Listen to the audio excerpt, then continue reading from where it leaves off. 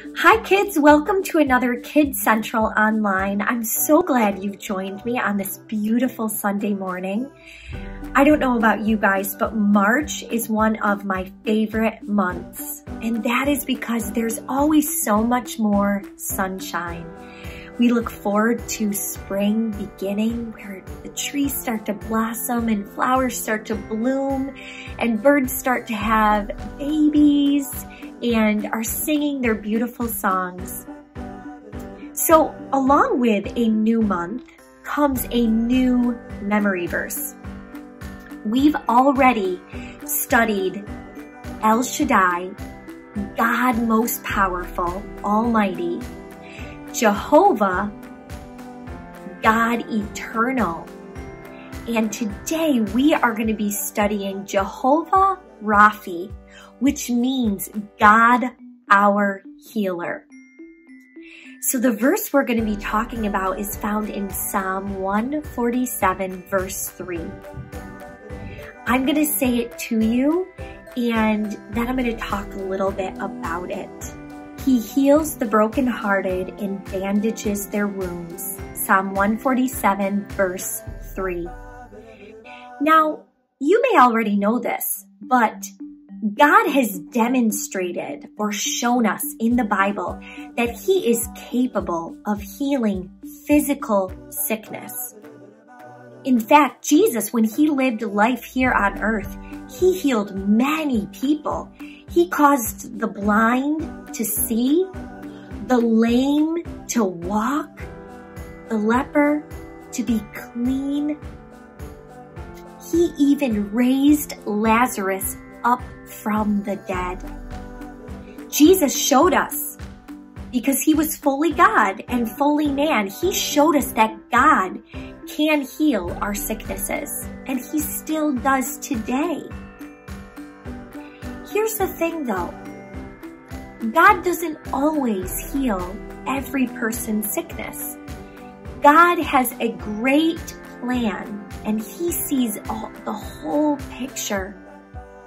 He sees the beginning of our lives all the way to the end.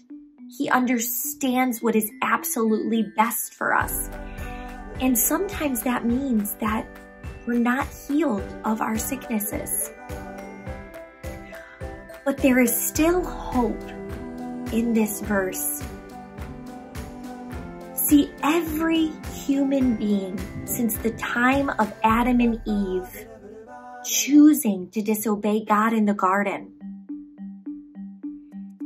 every human being is born with a sinful nature. It's a nature that is broken, and it's a nature that separates us from God the Father. Well, in this way, God is our healer. He sent Jesus, who came and lived the perfect life, died the death that we deserved, received the punishment that we deserved, and that makes it possible for us to come back to our Heavenly Father. Our greatest sickness, that sickness of sin and brokenness and evil, that heart of rebellion, is healed through faith in Jesus Christ. That separation that our sin caused from God the Father is healed because we are made His children through faith in Jesus. God is our healer in that way too. So we're going to be talking and learning this verse in the month of March. It's a wonderful verse to think about and remind our hearts of. So today we are going to continue the story of Moses, and we are at a very exciting point in the story. We're going to be reading out of the Gospel Story Bible, and the story we're going to be reading is called God Sends Plagues Against Egypt. God hardened Pharaoh's heart and he refused to let the Israelites go. Because of this, God told Moses to strike the water of the Nile River and turn it to blood. Moses obeyed the Lord, and the Nile and all the water in Egypt turned to blood. God was demonstrating his power to Pharaoh through his servant Moses. Now there was no water to drink. But when Pharaoh saw that his magicians could do the same thing, he refused to let God's people go. 7 days later, God sent Moses back to Pharaoh. Moses said, "Thus says the Lord, let my people go. If you refuse, I will fill your country with frogs." Again, Pharaoh refused. So Moses turned to Aaron and said, "Stretch out your staff over the rivers, canals, and pools, and make frogs come up out of the land." When Aaron did, suddenly frogs were everywhere. Pharaoh pleaded with Moses to take the frogs away, and he promised to let the people go. But once the frogs were all gone, he changed his mind again. Next, God sent a plague of gnats. Those are tiny little flies to Egypt. The gnats attacked the Egyptians but left God's people alone. Pharaoh tried to bargain with Moses. He said the Israelites could go offer their sacrifices to God in Egypt.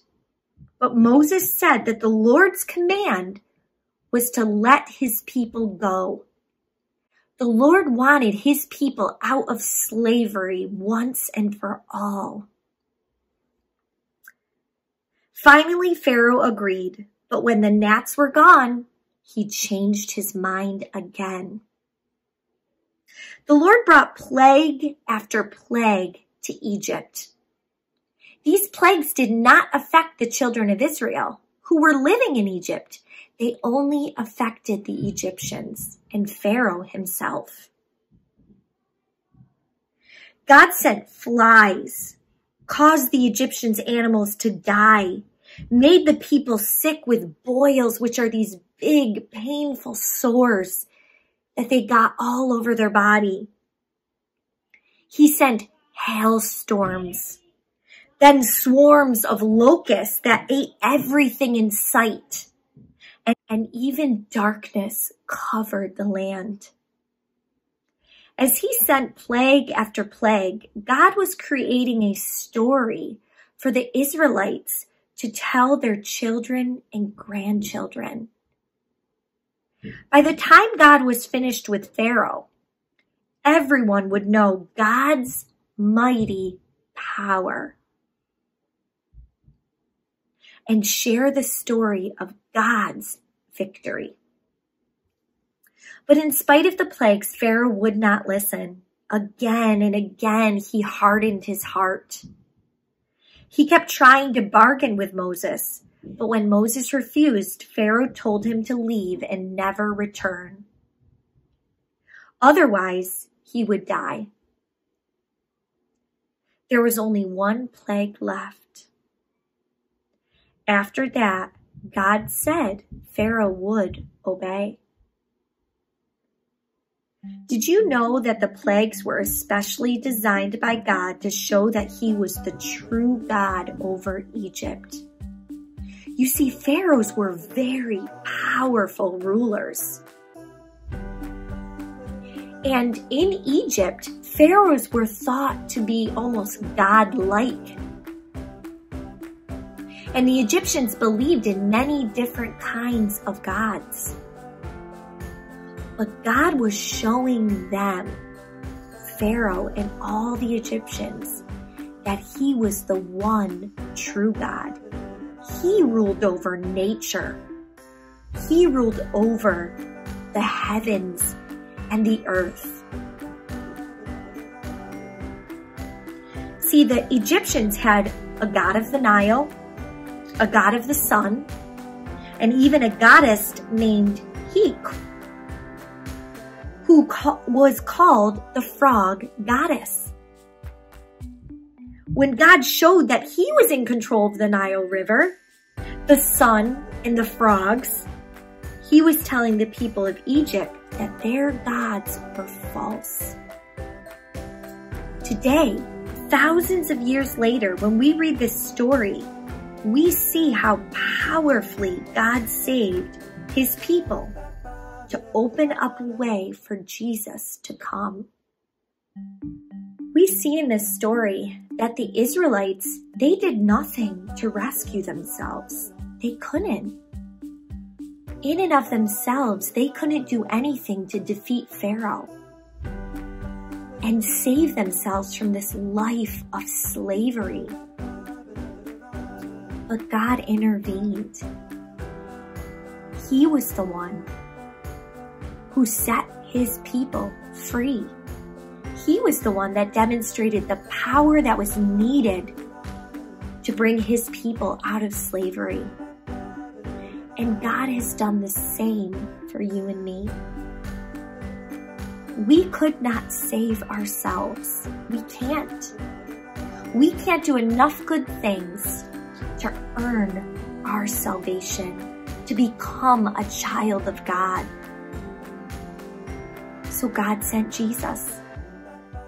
He did what we could not do, doing the work that was needed to bring us from slavery to sin to freedom as his child.